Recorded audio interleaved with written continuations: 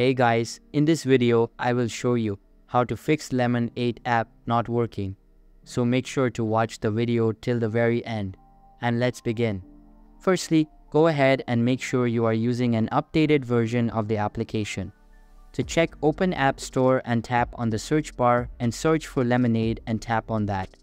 Make sure the app is updated to its latest version for the app to function smoothly. Mine is showing open here, which means the app is up to date. If not, it would show update instead of open. Next fix for this issue is launch the settings application on your device. Now tap on General and then on iPhone storage here. Scroll down and find the Lemon8 application and tap on it. Now tap on the offload app option and offload the app and reinstall the app again, as doing this will clear the cache in the application. Doing this will also free up storage used by the app and will further fix the bugs in the application. And if the issue persists, try to delete the app and reinstall the app again.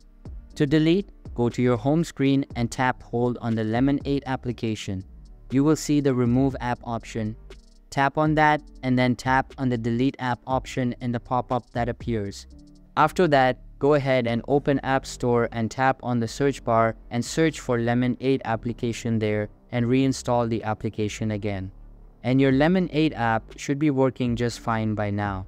So that's basically how you can fix Lemon8 app not working. So that's all for this video. Hope you liked the video. Thanks.